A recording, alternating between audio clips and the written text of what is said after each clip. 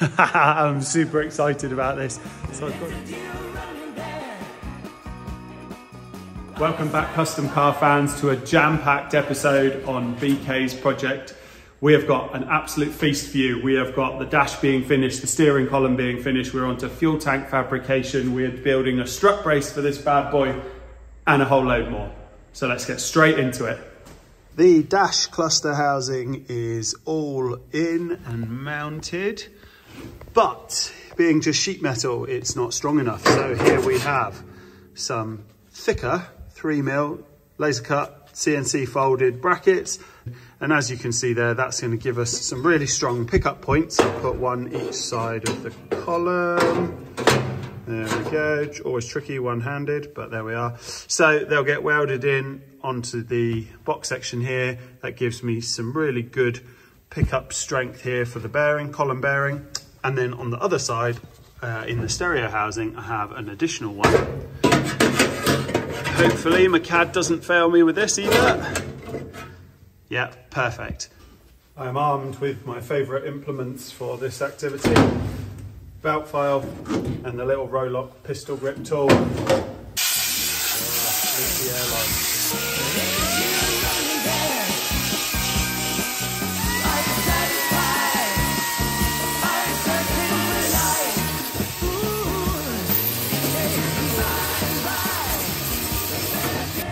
Right. I'm going to use these awesome little Cleco crocodile clamps. These are brilliant if you haven't ever used them before. They're so simple. Right, let's offer this up. I'm checking several times from all different angles. Once it's in, it's in. So I think I'll just go ahead and tack that one in place.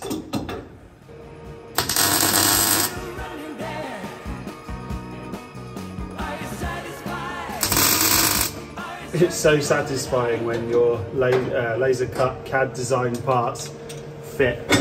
Seems simple, seems like, oh well, it should just fit, otherwise you've done something wrong, but sometimes you do something wrong. On, off with all the clamps, the angle iron, all the rest of it. It's part of it.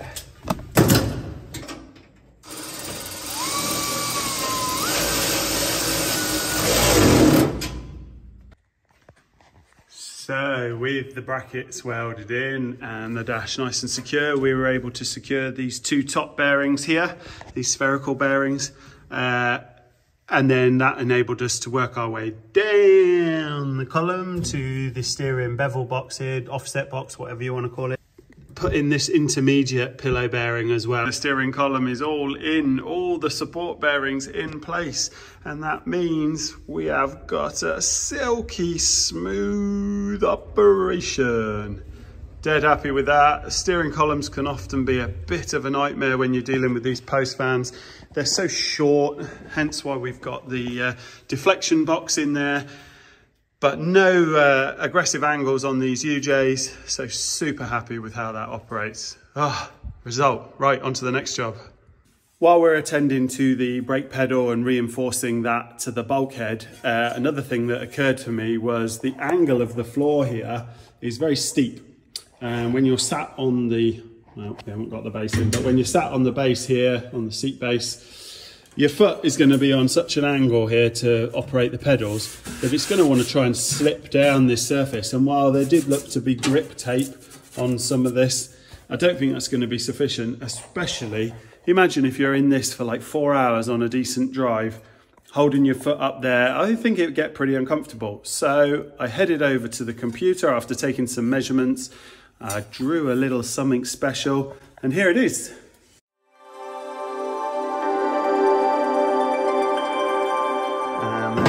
You get a near enough ready to go part. I am going to weld up these corners just to finish it off, and that'll be, it's aluminium, so it's lightweight. That'll be a super trick little part that will bolt on there and stop your heel from going anywhere.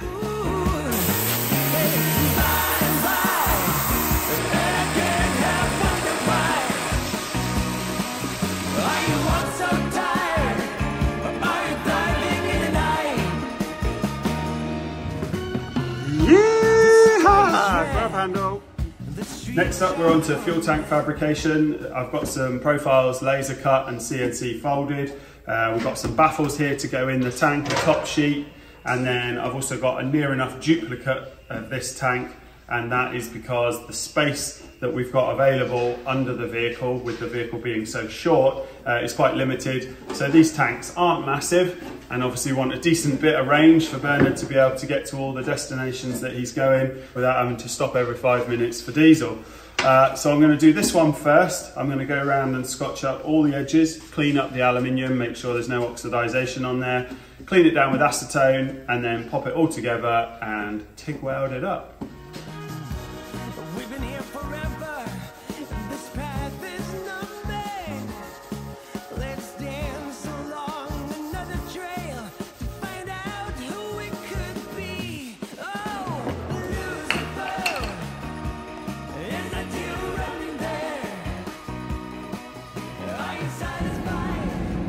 Trying to be a human robot today.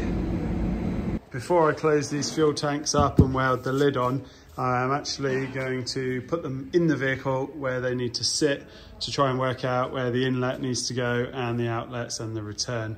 My sender is in the shallow end, so essentially I've got a nominal reserve of the difference. That was my thinking, and if I can use that as well to facilitate the link pipe, then we're on to a winner. So for now, I will cut this bracket out so I can get the other tank in and then start measuring up for pipe. Let's dance along another trail, find out who it could be. Oh, Lucifer, is that you running there?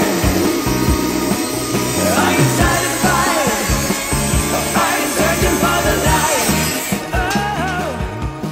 So what have I got to do now? Well, I need to secure this. So I'm going to make some straps or brackets to secure that in the chassis. It's going to be the same both sides, so there's no problem there. Work it all out on this one, then duplicate it on the other one. Then the next step is to work out how we're filling it up. And I think what we're going to do is, because we've got good access to this end of the tank, is we're going to go up and through the quarter panel here. So I've got a filler cap, I've got some tubing, I've got some flexi fuel hose, and I also then need to make a balance pipe, the feed. Yeah, so quite a bit to do. Heading in the right direction across there to the other side.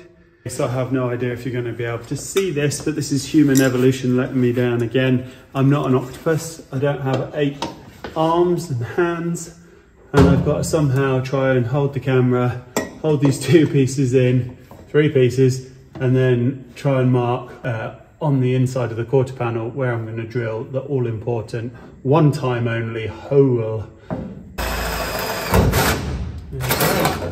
Oh, perfect.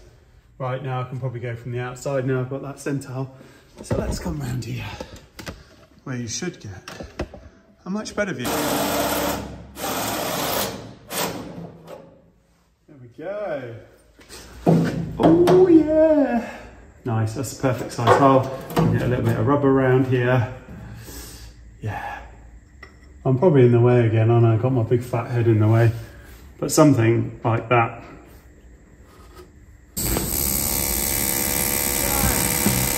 We kill the lights here. So many dreams shattered and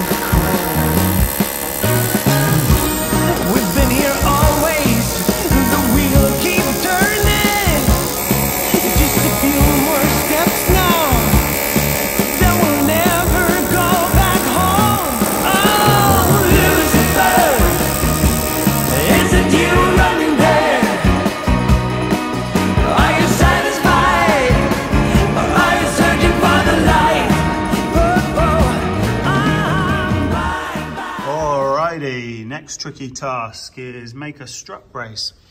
Need to get a little bit of rigidity in the top of this chassis, and so I've made a little cardboard template here. Feed that in.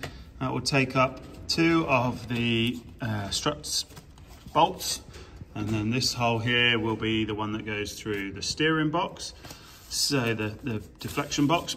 So I'm going to cut that on the plasma out of 5mm, and then I'll mirror that onto the other side. That's this line here and a little return edge. So there's going to be a right angle fold down here. And then I've also popped a bit of tube on the top. I have used my angle finder to take some measurements, work out some angles. And as you can see, I've made a very technical drawing there. Probably means nothing to anybody except me. Might not mean much to me when I go upstairs to draw it on the computer. And here we are on Fusion 360, the software that I'm now using to do all my CAD and CAM output. So this is a simulation of the toolpath on the plasma, which is great because it shows us exactly what's going to happen when we move over to the table, which we're doing here, cutting out the actual part. This is 5mm mild steel. And look at that. Absolutely amazing that we can do that in-house. Put a little fold in this, little crease through there to give it a bit of angle. Oh, look at that, that's sitting perfectly. Nice, bend up the tube now and join the two. And there we go, 2 identical bends in a bit of CDS. Something like that anyway. Might trim it down a little bit more, take out some of this gap. But to be honest, we've got so much height inside the engine cover that other than this section here, which is going to have a little notch in it for the engine cover, that's unavoidable, I think, because this side is closer because of all the pedals, whereas this side is further away. Yeah, I think that might actually be all right. And then I might make a bracket off of this to mount the ECU on, because that'd be a nice place to put the ECU, well inside the engine cover, inside the vehicle, nice and dry, out of the way, and all this wiring can go up onto there. I've got the front panel back on, and I've taken some measurements of this top opening in the front panel, in the grille. This is where obviously I'm going to take the air coming through, duct it into some pipework, and then feed that straight down into the intake of the engine. Now, normally there'd be a plastic air box over here, big ugly contraption. We're doing away with that and doing away with the MAF as well. So I just need to work out how I'm going from this aperture to that pipe with some filtration in the middle.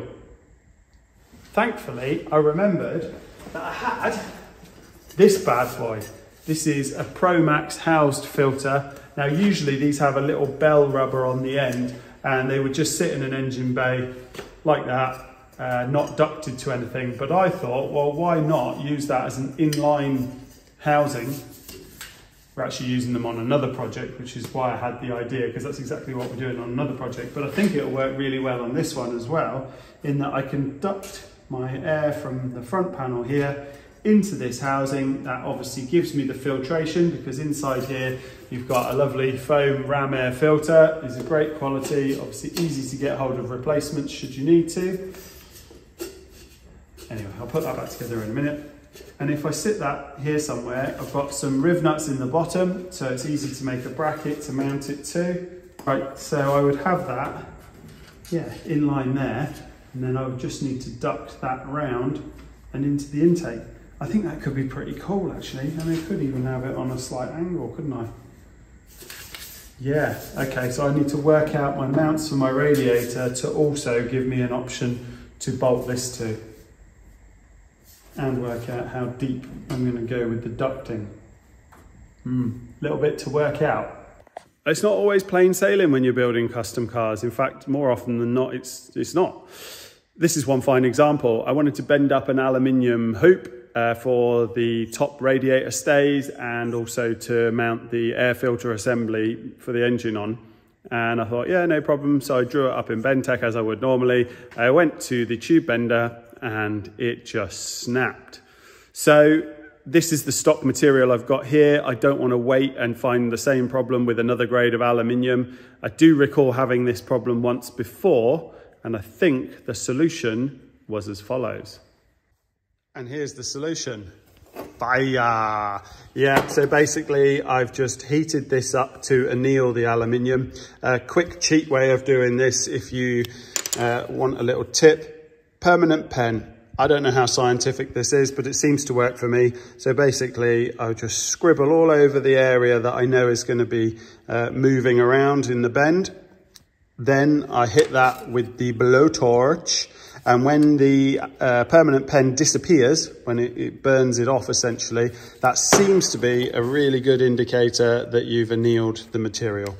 And it's worked. So this was just a scrap piece to try. Now I'm going to get the actual stock and bend up my hoop. So now I've reset that for the second bend. I've taken the angle finder off in case it pulls through enough material that the angle finder is going to foul on here.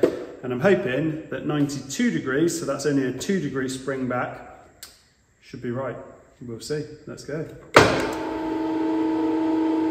Don't snap, don't snap, don't snap, don't snap, don't snap. Don't go too far.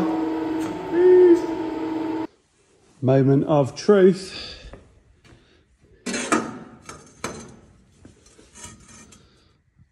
Oh, yeah, look at that, bang on. Okay, 5mm aluminium loaded on the table. Let's go, see what we got.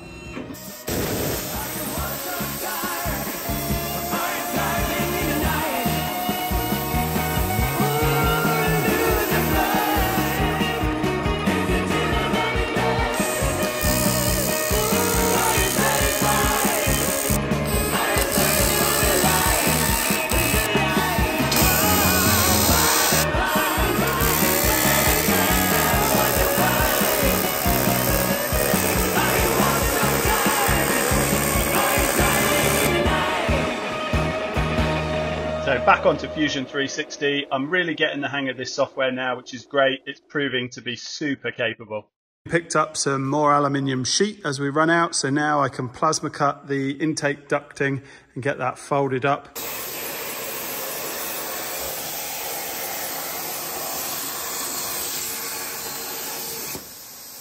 Check that out, I'm pretty happy with that. That's very thin for my plasma cutter. That's 1.5mm aluminium. I don't have an auto height sensing, changing fancy gizmo on my plasma cutter. It's like an entry level machine really. It does mean when you're cutting really thin stuff, when it warps under the heat from the cut, sometimes it just messes up and you won't get a part out like this. Now I've just got to try not to mess it up by marking out all my folds and making sure I do the right fold at the right time. So that's not bad. It's not perfect, but it's not bad. The folds that I've done are absolutely spot on. I'm really happy with them. The tops line up, the gap is weldable, which is what I wanted it to be. The issue I've got now, and there may have been a way that I could have folded it without having the issue, is I'm gonna struggle to fold this one back this way with this in place because I've got to butt it up to the lifting part of the the folder. Same on this side. And then the other thing I've got to try and work out is how to bend that lip down. I think I probably should have bent that one down right at the beginning. Oh, I don't know, maybe not, because I folded them. There's probably a way to do it. I didn't do it, but it's certainly salvageable. So I'm gonna just trim these little bits off here. It's not gonna make any difference to the overall end result.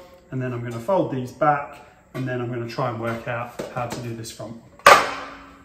I'm super excited about this. So I've got it in. Yep, it's not quite finished. I've got to make the top sheet and I've got a bit of 4-inch tube to weld on the back, but I'm waiting until I've welded up these gaps first because obviously welding close to an edge, if I hole sawed that out, look how close that, well, it's basically going to take up the whole of the flat surface there. So I'll wait to do that. But it gives you an idea, doesn't it? I think that's going to be really cool. And then obviously my filter is going to go in the middle there. So I think that probably wraps up this video. There's quite a lot in there. I've got a whole load more to come. Got some exciting stuff in the next video. I've got the exhaust fabrication, and we've also got some stuff to help with adding some power, like an uprated intercooler. So let's wrap this one up. Join us in the next one. Thanks for watching.